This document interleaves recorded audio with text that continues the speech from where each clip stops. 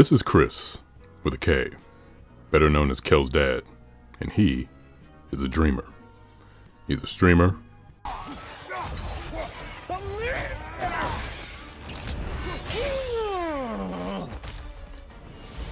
Damn. Don't you just love some good throat? My God. A father. Wee! Daddy, look at the fire! Wee! And a very talented musical artist. I became acquainted with Chris through a mutual friend by the name of Micah, another very talented artist. The energy that Chris exudes is one of the things that drew me towards him as a creator. That, and having some pretty bass takes. Far Cry 3 is the best Far Cry, bro. Oh, God. When I discovered that Chris did music, I had to check it out. His single Jimmy Kudo was a vibe, and his EP, I Went to San Francisco and All I Got Was This Lousy Mixtape, was all the evidence I needed to hear to see how talented he really was.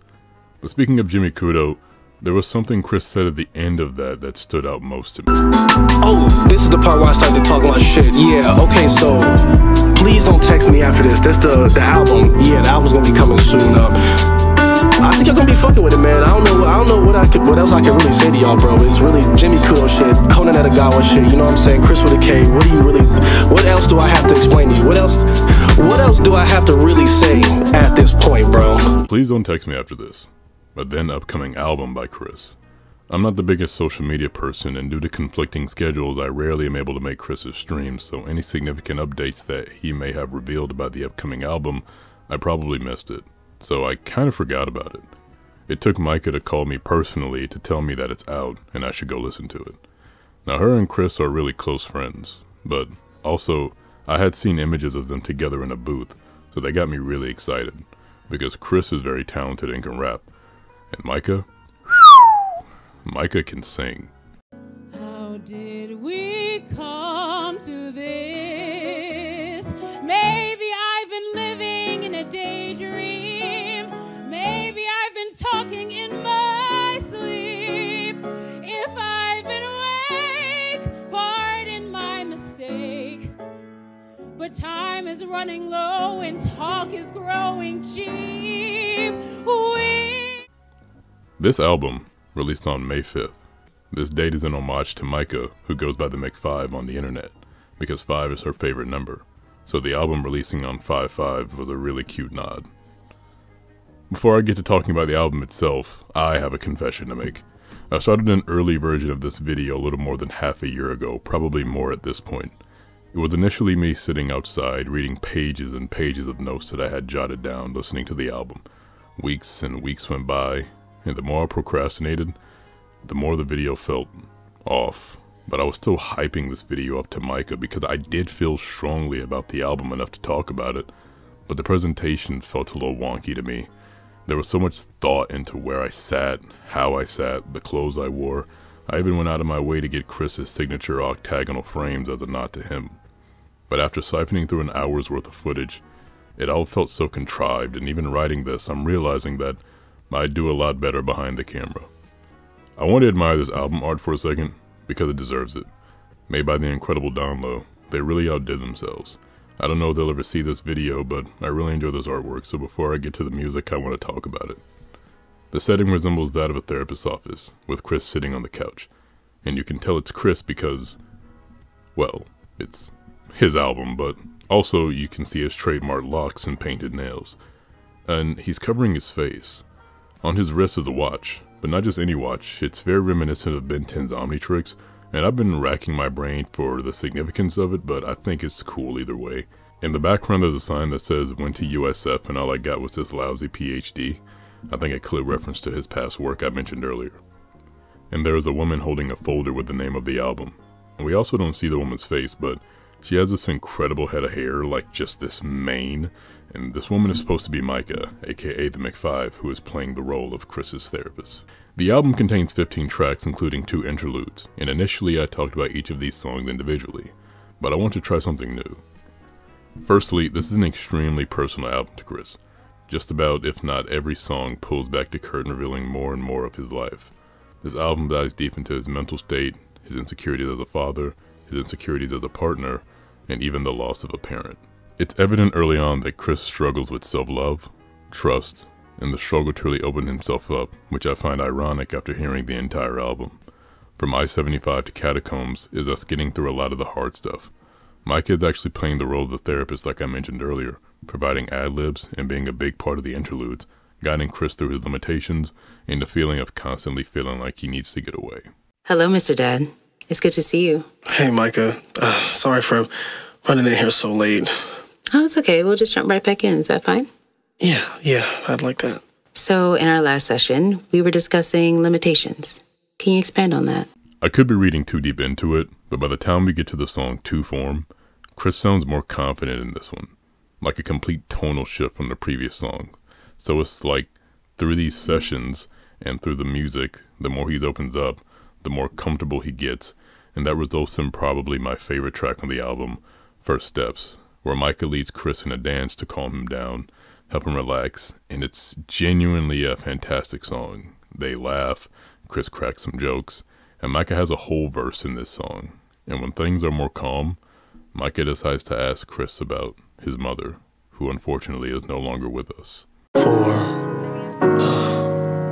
Okay. So now that you're relaxed, we're going to do an exercise. You're going to stand up, put your hand on my waist, and you're going to hold my hand.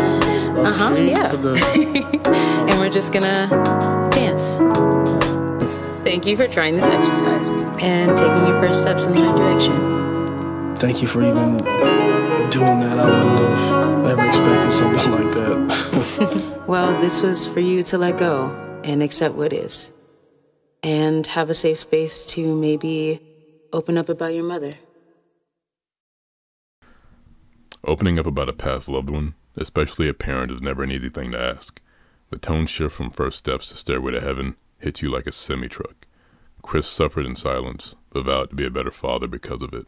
Drove a wedge in between us for years, didn't see your face. Driven towards affection, was driving myself insane. So I made myself a promise, I swore I would never break. That my son won't know the same pain till I hit the stairway.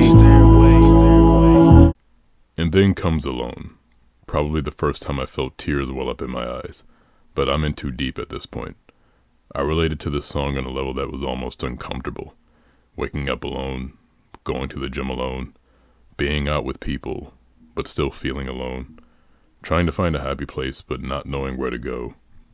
Fitting to place this song right after Stairway to Heaven, but Micah is still guiding him through this, reminding him that he's not alone. Always away, I never stay. Leave me alone in disarray. If only you knew shit I've been through. Left me overexerted, overwhelmed and overused. Never give up, never give in, never betray yourself. The strength come from within. Don't envy the dark, empty your soul. If you lose your light, then you never glow. It goes. And of course this album wouldn't be complete without a little trauma. The first lines I hear after this song is, "Shit, nigga, you always gonna be alone, nigga." To steal a line from Royce da 5'9". Black people don't know a goddamn thing about therapy. Kudos to Chris for making a track like Wrong Turn. A track that's a lot more aggressive than any other track in my opinion, painting the other side of the struggle with themes of violence until he hears his son's voice, and then suddenly everything's become clear. Ain't no other way, I'ma sharpen up this blade and I love you too. What the hell am I doing? How have I been such a fool? How could I ever teach you if I'm fighting for my freedom? How could I ever reach you if I'm gone like every season? Chris is still growing, and as he continues to grow, a lot more of that energy he stores, he's going to return to the earth in the form of art like this album. As we reach the end of Micah and Chris's sessions, Micah says this. Thank you. Same time next week? I'll text you. Which I thought was funny because, please don't text me after this. Yeah, you get it. This album touched me in ways that I thought I had already felt before. Music isn't just a medium, it's a feeling. This album had me vibing, dancing, and crying all in the span of an hour. I mentioned him earlier briefly, but Royce da 5'9" has an album called The Book of Ryan, an album that was described by him as the untold tale of scandal, and goes on to say, "All my bars of madness, that are inspired by my childhood scars and sadness, and that album moved me in a similar way to this album. Royce's album also touched on his insecurities as a father, while also not trying to adopt his father's old habits, his dad's history with drug, alcohol, and domestic abuse, his battle with alcohol addiction, and the struggle alone of being a black man. I also can relate this to another album that resonated with me, and Kendrick Lamar's Mr. Morale and the Big Steppers, an album that was so personal it made many listeners uncomfortable and or feel disconnected from K-Dot. From his talks about how he might be a hypocritical racist, to failing to cope with some of his more detrimental vices thanks to his daddy issues and generational trauma handed down from his mother. But by the end of the album, realizes that he can't save the world, and it's gotta be just him. I chose me, I'm sorry. I chose me, I'm sorry. And Chris also can't save the world, because he's too busy building his. This isn't my quote, but I love how much reverence it has here. At any given moment, the most powerful dream in that moment wins that moment. And Chris is a very powerful dreamer. The art that you put into the world and having the strength to be this vulnerable and make something like this, especially as a black man, deserves to be praised. I'm sorry this video took as long as it did, and it may feel like a watered down version of my original vision, but Chris, you made art that spoke to me, to everyone that touched this album. To Micah, all the mixers and engineers, everyone within a 5-mile radius of the studio when this album was being created. Thank you. Chris, you're an exceptional streamer, a powerful dreamer, a model father, and it's been an honor to make this video. And to anyone out there who may see this, because I won't make it public until I actually get permission from the creator of all this music, I want you to remember one thing. You're not alone. Why am I doing this at 2 o'clock in the morning?